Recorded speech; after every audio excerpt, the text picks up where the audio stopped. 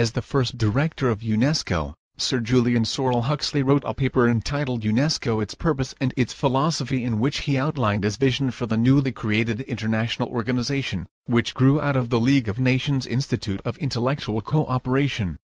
According to Huxley, the guiding philosophy of UNESCO should be what he termed World Evolutionary Humanism.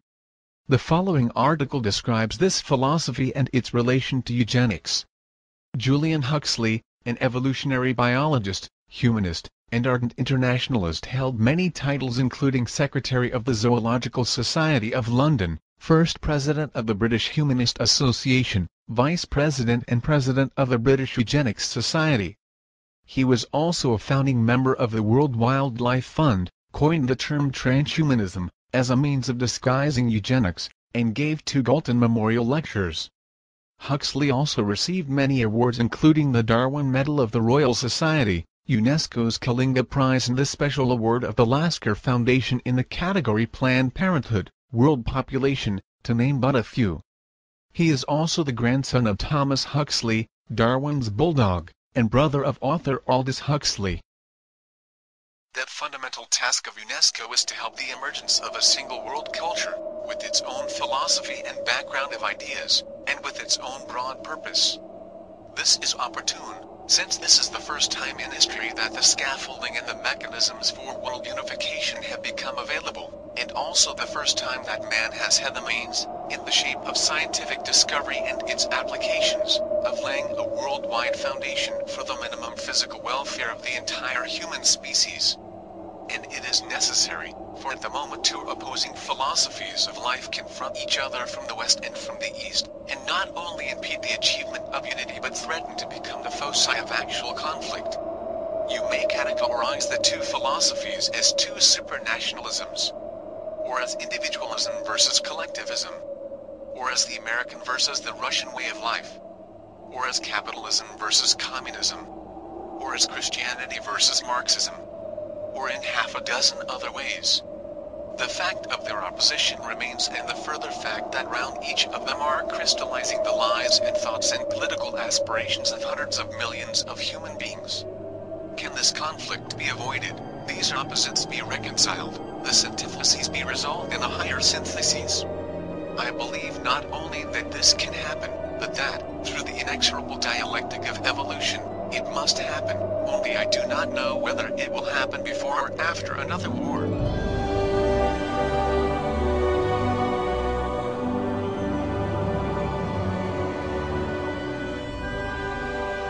UNESCO Philosophy of World Evolutionary Humanism. From UNESCO, Its Purpose and Its Philosophy.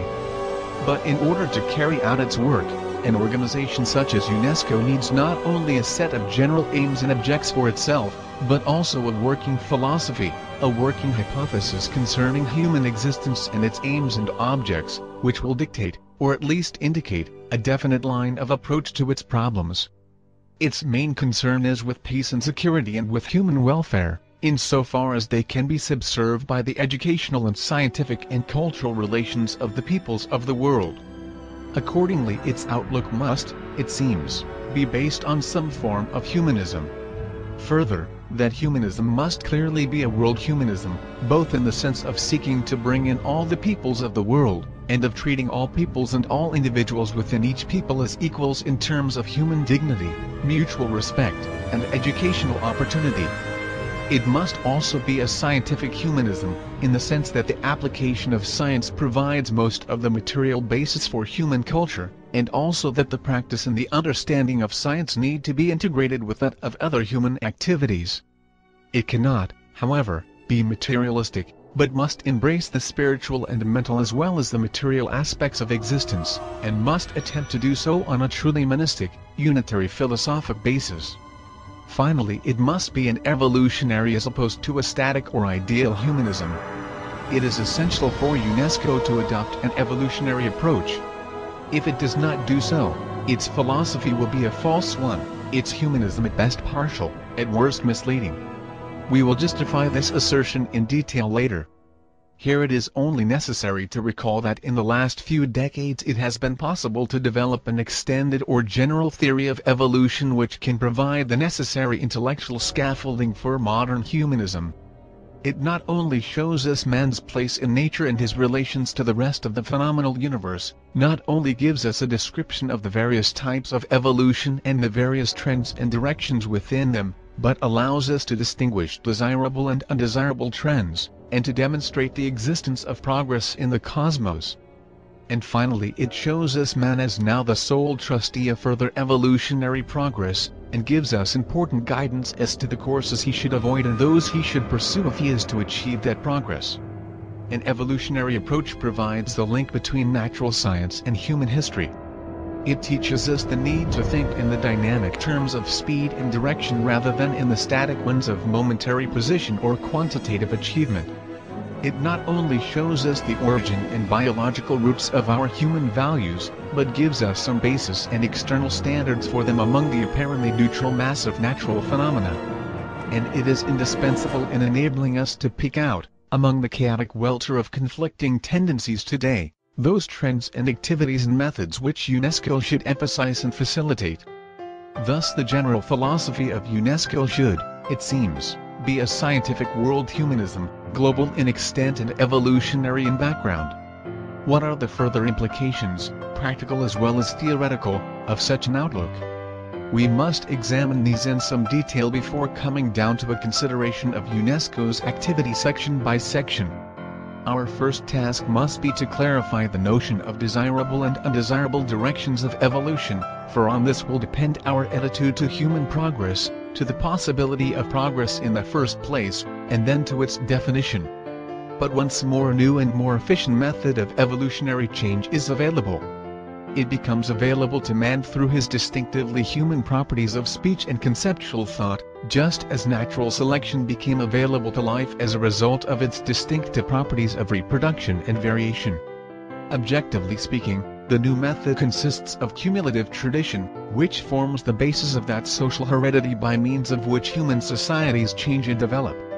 But the new method also has a subjective aspect of great importance. Cumulative tradition, like all other distinctively human activities, is largely based on conscious processes, on knowledge, on purpose, on conscious feeling, and on conscious choice. Thus the struggle for existence that underlies natural selection is increasingly replaced by conscious selection, a struggle between ideas and values in consciousness.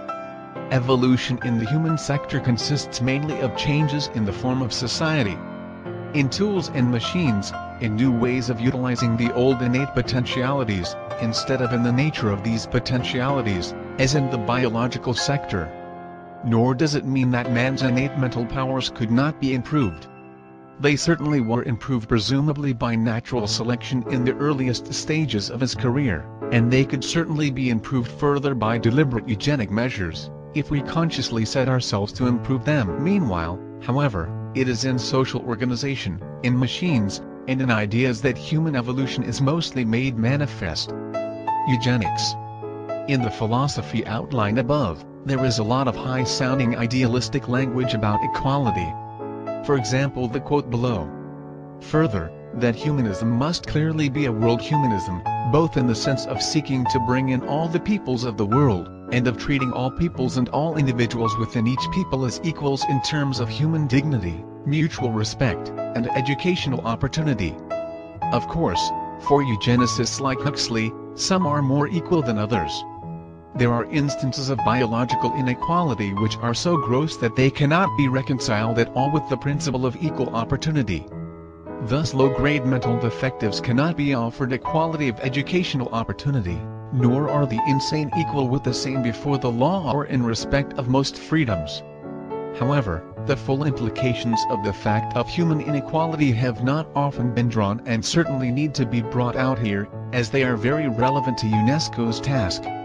Still more important, any such generalizations will give us a deeper understanding of the variations of human nature, and in doing so will enable us correctly to discount the ideas of men of this or that type.